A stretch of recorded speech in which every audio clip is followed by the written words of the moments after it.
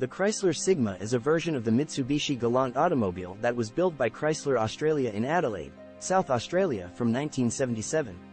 When Mitsubishi Motors Australia, MMAL, took over Chrysler Australia's manufacturing facilities in 1980, they renamed the vehicle the Mitsubishi Sigma.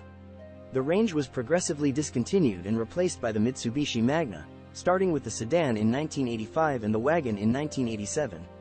Chrysler launched the GE Series Sigma in October 1977 to replace the outgoing GD Galant. Assembly occurred at the Tonsley Park, Adelaide plant. The GE Series Sigma was the first to introduce the Australian market to the Astron engine range.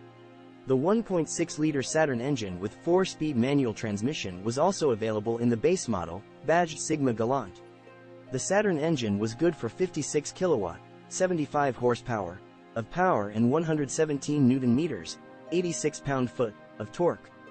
The mid-range model, the Sigma GL, came standard with the 1.85-liter Astron and 4-speed manual, providing 60 kilowatt, 80 horsepower, and 145 Nm, 107 pound-foot.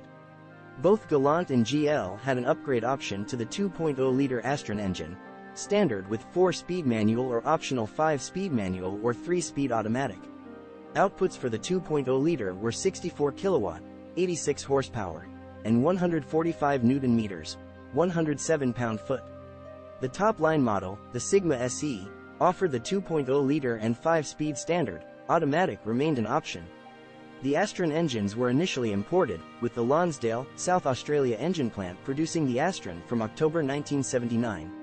Sigma SE offered equipment including 5-position, reclining rear seats, an interior boot lid release, roof console, incorporating dome lamp, map reading lamp, seat belt and door ajar warning lamps, steel belt radial ply tires, laminated windscreen, distinctive grille, smoked glass on all instrument dials, front seat back pockets, and Ivanhoe cloth trim were also standard with the SE, with leather optional.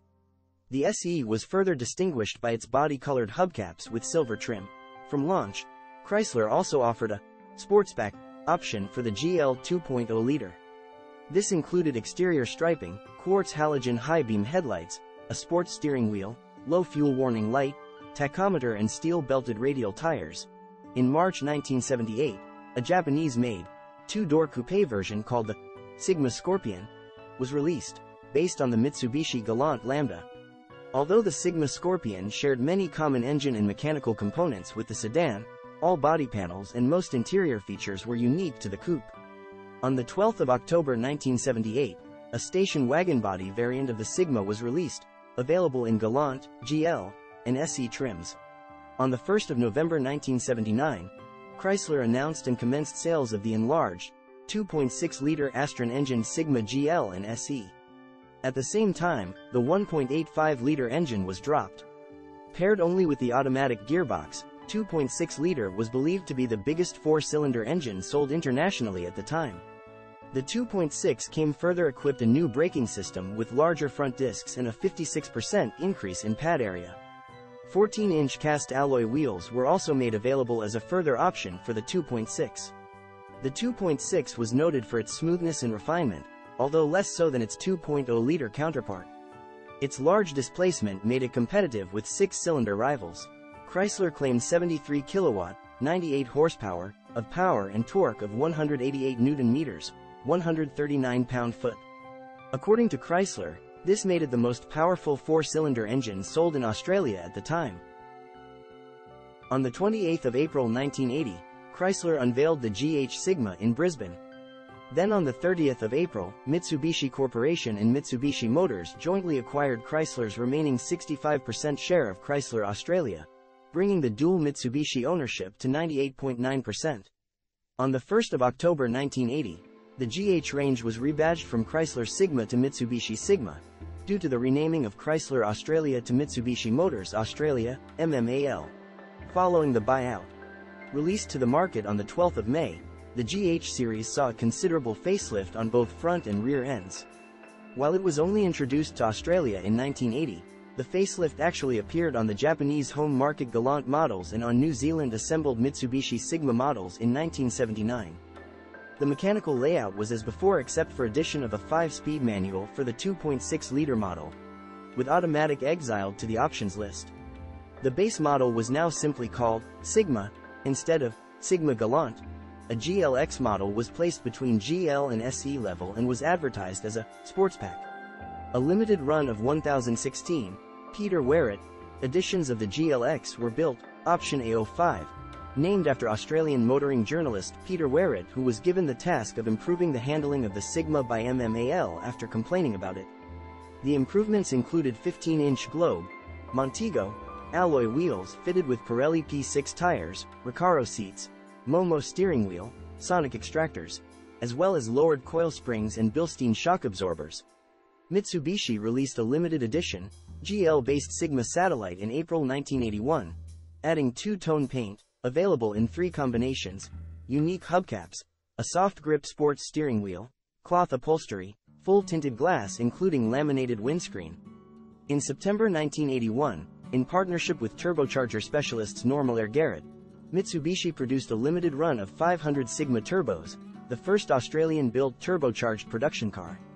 The forced induction 2.0-liter Astron power plant produced 116 kilowatt, 156 horsepower, and 235 Newton-meters, 173 pound-foot. Mitsubishi discontinued the GH series in February 1982. The redesigned GJ Sigma was released in March 1982, based on the 1980 Japanese domestic market Mitsubishi Galant. While a complete redevelopment was done for the sedan models, the wagon models in fact were new only from the firewall forward. The rest of the body shell was still GH-based. Engine and transmission offerings remained as before, but received power and torque boosts. The 2.0-liter now produced 70 kilowatt, 94 horsepower, and 152 Newton-meters, 112 pound-foot, and the 2.6-liter 76 kilowatt, 102 horsepower, and 192 Newton-meters, 142 pound-foot. In February 1983, Mitsubishi launched a special edition Sigma GL Satellite. Priced $1,000 below the GL luxury level, the Satellite was built in sedan and wagon versions, with air conditioning, 5-speed manual or automatic transmission all as options. However, two-tone paintwork, a laminated windscreen, AM/FM radio, adjustable steering column, intermittent windscreen wipers and a heated rear window were fitted as standard equipment. The SE model featured cut pile carpets, a tachometer, overhead reading lamps, doorstep lamps, rear footwell lamps, 4-speaker AM, FM, MPX stereo radio, cassette system, remote boot and fuel cap releases, adjustable lumbar support and tilt for the driver's seat, and tinted side windows. A sporting model, the Sigma GSR, was also released with either 2.0 or 2.6-liter engines offered with either automatic or manual transmissions. Features included alloy wheels, 4-wheel disc brakes, a sports steering wheel and blackouts, particularly on the window frames and door handles. June 1983 saw the entry-level Sigma rebadged as the Sigma XL, to coincide with the trim level designations on MMAL's small car, the Colt. October 1983 saw the release of the luxurious Sigma Super Saloon. Produced as a limited edition of 500 cars and placed above the SE trim level from which it derives, it came only with the 2.6-liter in either 5-speed manual or 3-speed automatic. The 5-speed manual fitted was of Japanese origin, rather than the BorgWarner Australia unit previously fitted to Sigmas, and the suspension received a retune. The Super Saloon featured two-tone metallic paint and crushed velour upholstery for the interior. 2 paint and trim combinations were offered, blue upper body with silver lower body and blue interior, or dark brown, light brown exterior with a bronze interior. The Super Saloon introduced standard power steering, power windows and central locking, features that also became optional on Sigma GL, SE, and GSR trims.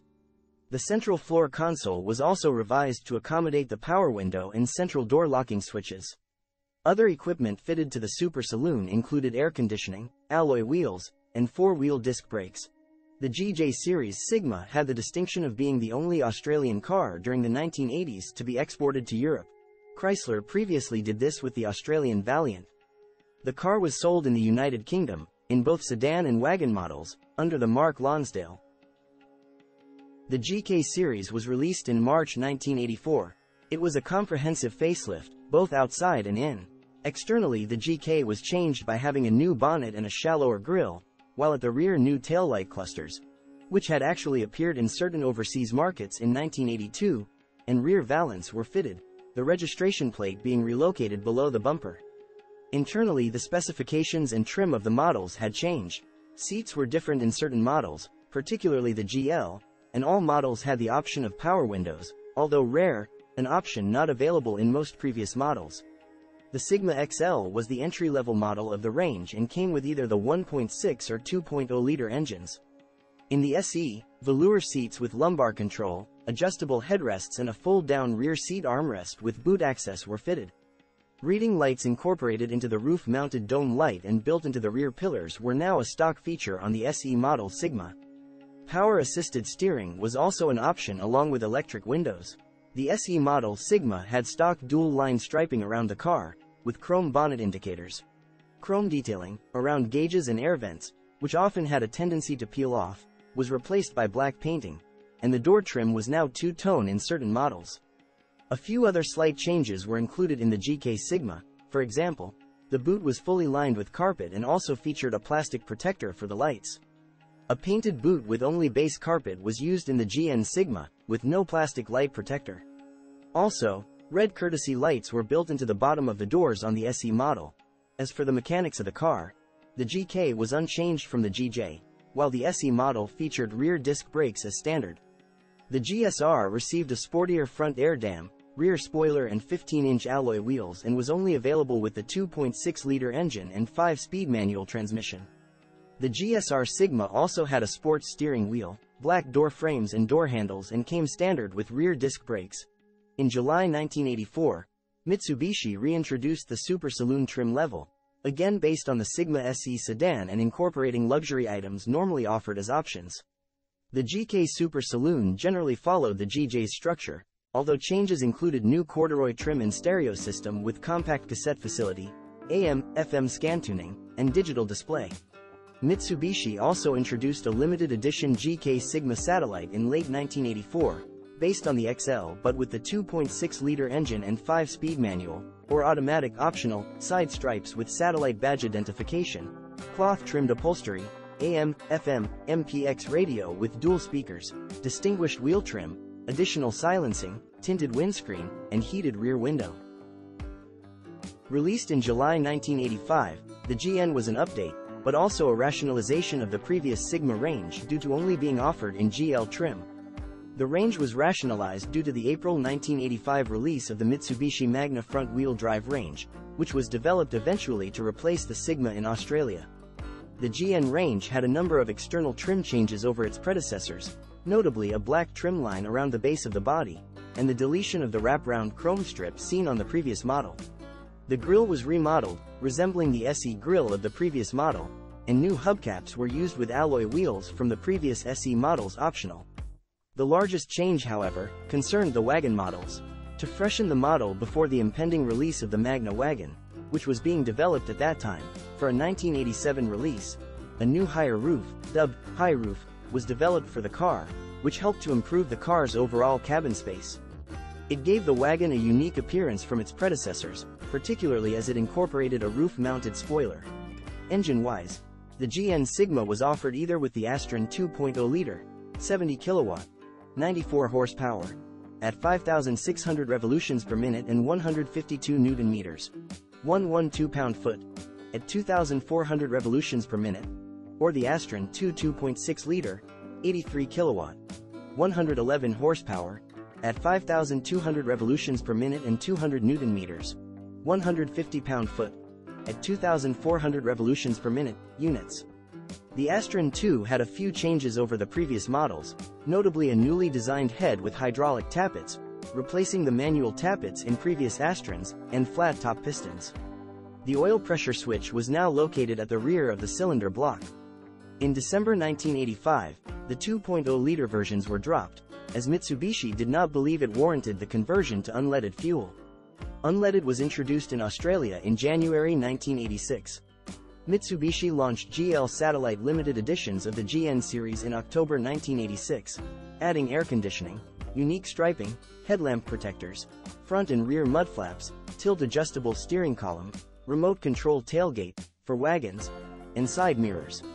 The high roof Sigma wagon was an export model for MMAL during 1986 to 1987. Station wagons were shipped to New Zealand, due to that market's demand for wagon models. Although they were of a previous generation to the front-wheel drive Mitsubishi Sigma sedan, which was similar, but of a narrower body shell to the Magna, and fitted with smaller engines, range being sold in New Zealand, they proved popular, particularly with fleets. This final generation of the Sigma ceased production in early 1987, due to the release of the Magna wagon models, completing the overall Magna range.